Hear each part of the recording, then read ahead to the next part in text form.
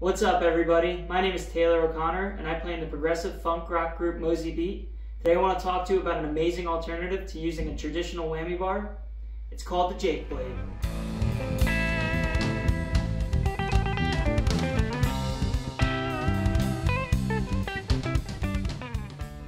The Jake Blade is a unique take on using a traditional whammy bar, originally invented for Jake Sininger of Umphrey's McGee. This teardrop-shaped metal, he would pull on the back of his bridge, but they invented this so he could grab this instead.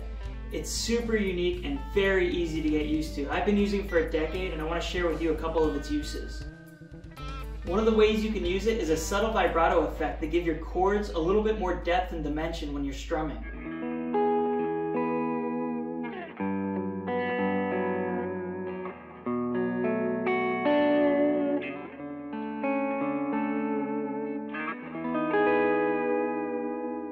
Another great way to use this tool is when you're doing harmonics and pinch harmonics. You can really dive that guitar down like Eddie would.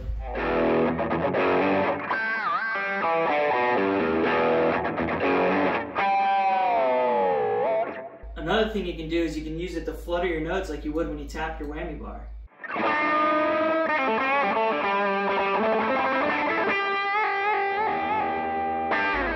The touch of this blade is so much smoother than using a traditional whammy bar. Once you get used to flicking your hand back there, you'll see how great this thing really is. Another really good advantage to using a Jake Blade is you don't have to do anything to get that stinking bar out of the way of your knobs or your 5-way selectors.